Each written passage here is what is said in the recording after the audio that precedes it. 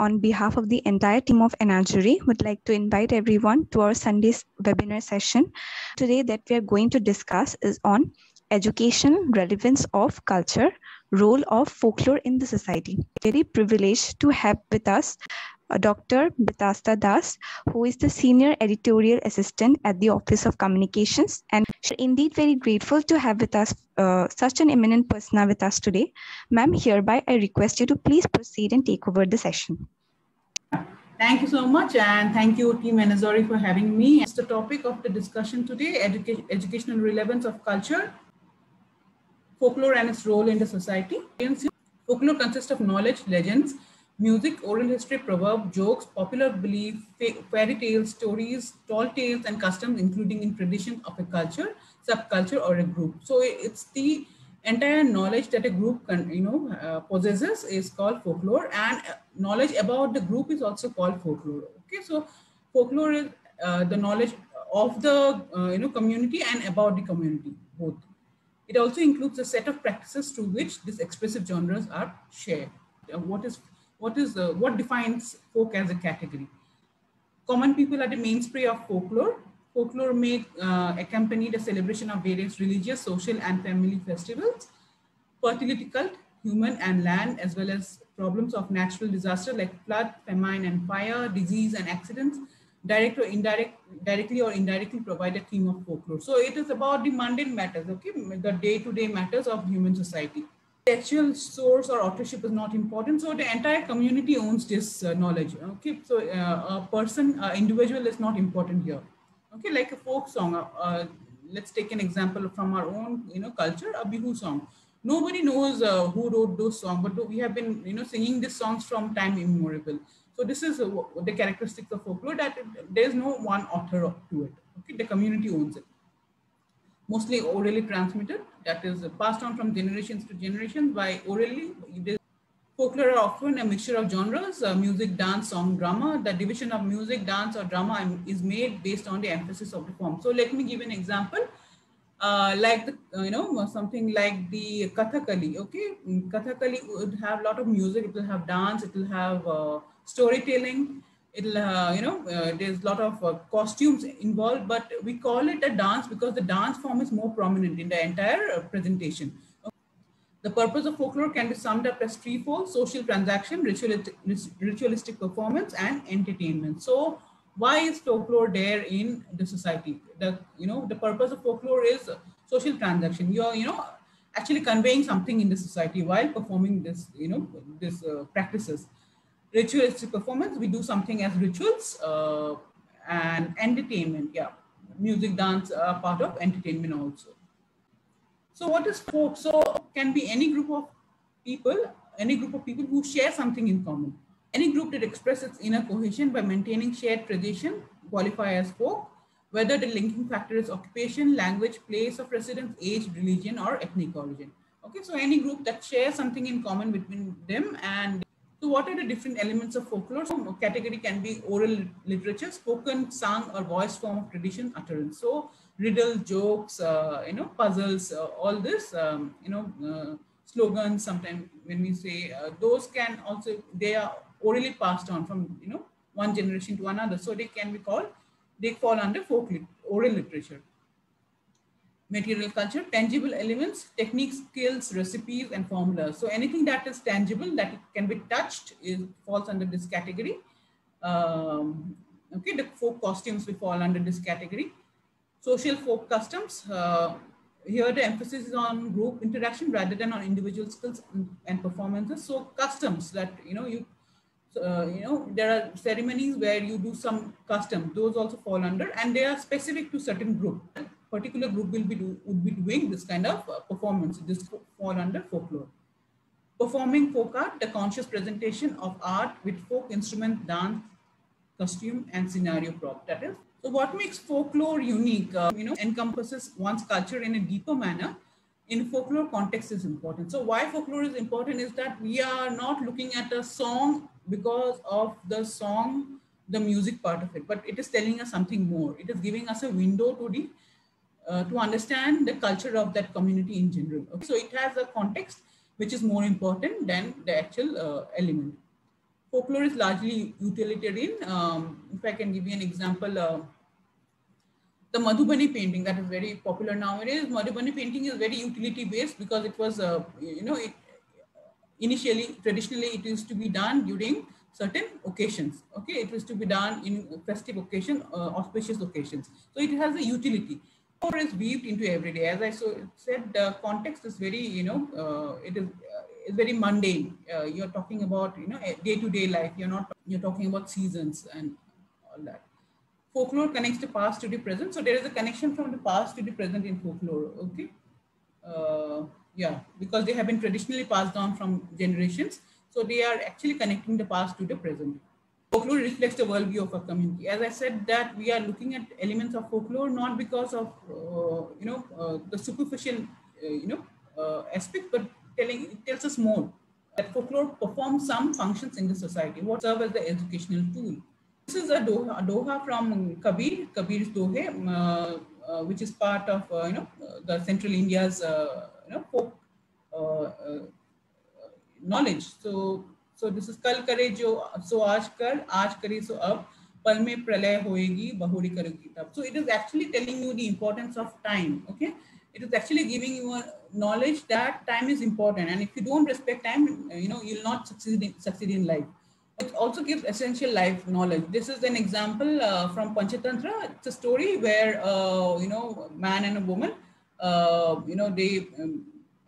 the man, he's a Brahmin actually. He brings home a mongoose, and the wife is not happy that he has brought home a mongoose. But the man says that he is my friend and he will be living with us.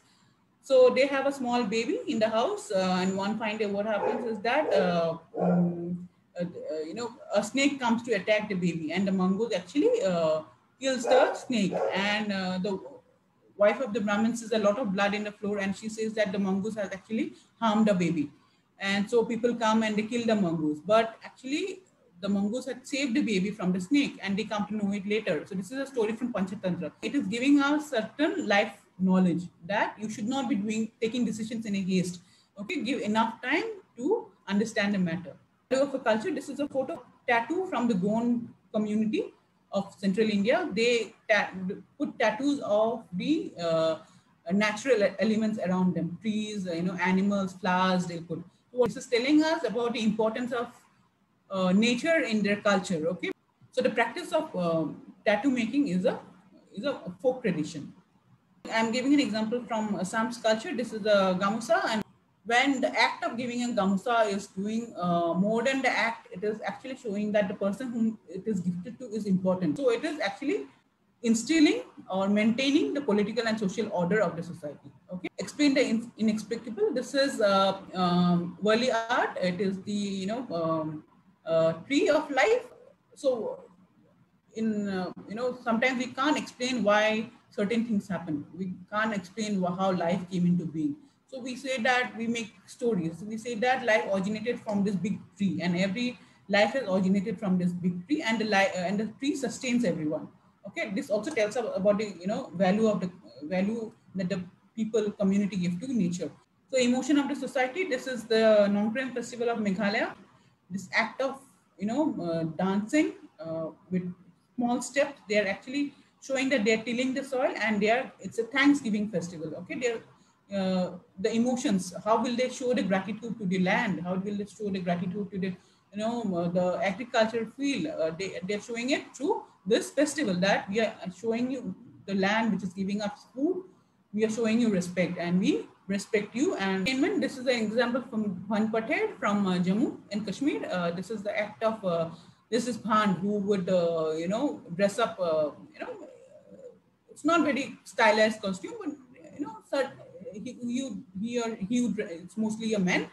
He would dress up little differently, and he would be talking about certain things in a very comical way, and he'll make the person, all the audience laugh. Mostly this is used to subvert the political order, or subvert its anti-establishment basically. And they are making Institute Science. What I have been doing with my course is this. So we have brought out 2 books so far, Arting Science and Jal Jangal Zameen, and Jan Jangal Zameen in the Age of Science and Technology. So these are two books that we have taken out. So in Arting Science, what we have done is talk about scientific concepts through Indian folk art. And in Jal Jangal Zameen, I wanted to go a step forward and talk about the environmental issues, talk about the tribal issues of the country using Indian folk art and what science and technology has done with the tribal issues in one hand and the nature at another hand. So this was the first book. I'm showing you some pictures from this first book, Arting Science. So the first one is, this one is the Mendel's law, second law of inheritance, and they're showing it in the Madhubani style painting. There are these two alleles, and in one generation, there is one dominant allele. In the next generation, the alleles would, get divided into 3 and 1. So this is the second law of inheritance of Mendel's law. But this is what they showed, and this is a very, a typical Madhubani painting they have done, where fish motif is very important, and inside water, lotus, snakes, they have shown tortoise with this motifs and a boundary border. This is a very typical of Madhubani painting, and they have shown the Mendel's law. In the next one, they have shown accretion. Accretion is a concept in physics where a big mass is supposed to be attracting the smaller things from the smaller mass. Here they are showing how people are being attracted from village to the city, and in Worli style painting. This longish one is Sherial painting from Telangana. Here my students have shown the phagocytosis, how it's very relevant in today's time, where you see, combat between the antigen and antibody. And finally, the antigen had come to attack the body, and the antibodies have, fought with them and they kill the antigen. So this is how phagocytosis work in our body, how our resistance work in our body. So this one is, church style painting. Here they're showing metamorphosis. Here, how a caterpillar has developed into a butterfly. Here it is also philosophical, how they, these vices, the, anger, pride, and how you become a better person by, diligence, patience, kindness. So here they're showing metamorphosis in church art. So here is the relevance of zero in Jamini Roy style Kalighat painting.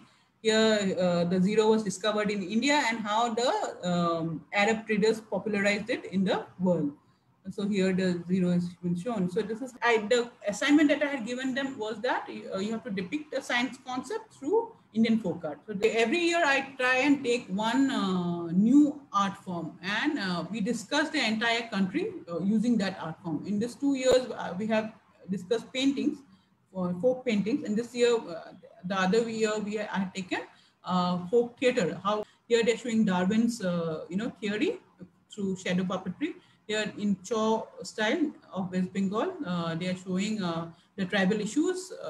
How the big MNCs would actually disturb the tribal life, and the ownership of the tribals from the land is lost. Here they're showing gender issues through Ras Leela. Here they're showing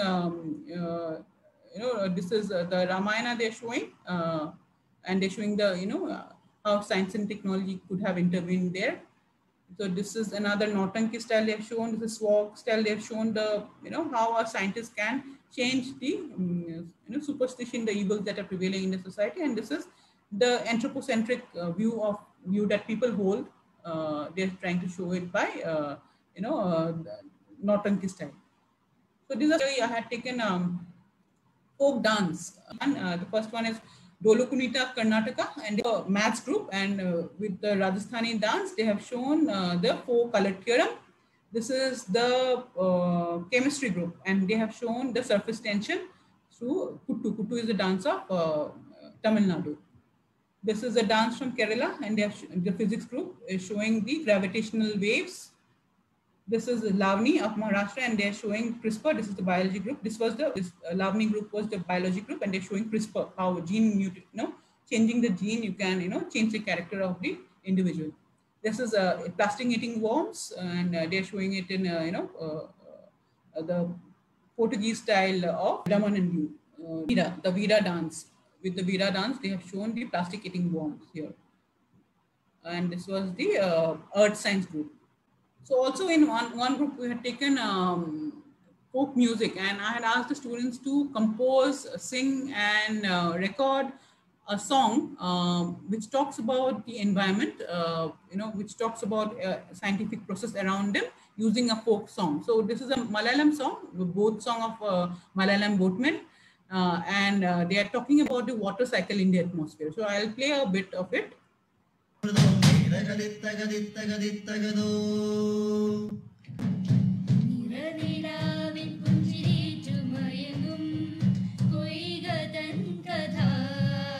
Ma'am, that was absolutely wonderful to hear. Thank you. I don't think there's interchange happening there. There's the dominant society are being, even more dominating the, weaker societies in the name of globalization. So yeah, maybe with the, newer generations, upcoming generation, we'll see a lot of influence of the Indian culture on Western world also. Yeah, I think it does have mostly in the political narrative that we see, during the political campaign, we see a lot of narratives, a lot of background that there has been a golden past and something happened in between, and we are in this deplorable state. So there is this lot of contemporary myth making that there has been a golden past, and we have lost it, and we need to revive it. So I would call that also a myth, that we are talking about something that we have probably don't have documents about, but we think it is true. So it's contemporary myth making when you're talking about this kind of issues. Folk components are very close to people's heart. If I talk about Karnataka, people have a lot of respect for the Chitra painting. And if you're talking something with using the Chitra painting, or if you're talking something using Dolu Kunita, people usually easily accept it, and people, it's easy understanding, easy acceptance, easy respect. So I think folklore has a lot of potential in communication, and we haven't used it as much. I think the government has been using it now. Recently, I've seen to talk about the health and hygiene, and I have seen some people using folk painting to talk about that. Yeah, I think it's slowly starting. Yeah, there's no difference between them. Myth is also a folklore. I mean, it's a knowledge about a community, and which the community holds close to their heart. So it is also a part of folklore. Folklore is the general umbrella under which everything will come: the legends, myth, folk tales. Then build confidence. I feel we have not, our generation probably have not built so much of confidence in our own cultural identity, that we have that it's been passed on now. Not to them evidence that a Madhubani painting or a Bihu song has a contemporary content to it. It has the vocabulary to talk about your issue, your contemporary issue, and it can have a dialogue with you. We need to show that, demonstrate that. So this is what I feel.